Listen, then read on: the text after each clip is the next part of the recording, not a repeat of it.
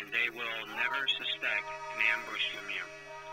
Lead them to think that you cannot fight, and when the time comes, they will be surprised that when they challenge you, you defeat them in battle.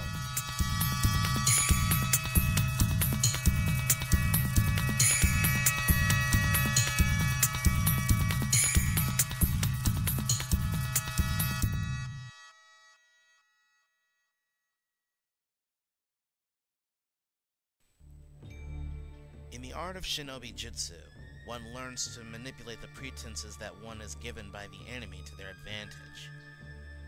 This leads the enemy to fall into a false sense of security, lowering their guard. This is known as Mumonkan no Jutsu, the art of the gateless gate.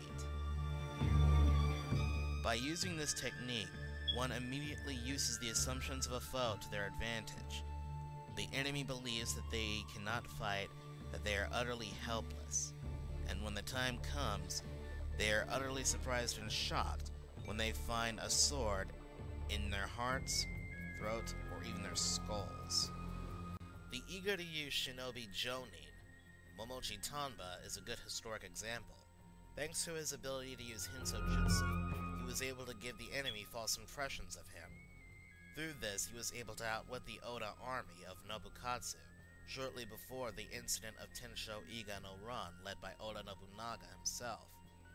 His skills to blend in also led to the destruction of many samurai that failed to notice. The Kogoryu Kunoichi, Chiyome, is another good example. As the director and head of Takeda Shingen's Kunoichi group in the Takeda army, this particular Kogoryu shinobi trained women as spies. While others saw them as just weak women, they were actually trained in espionage and, if necessary, assassination.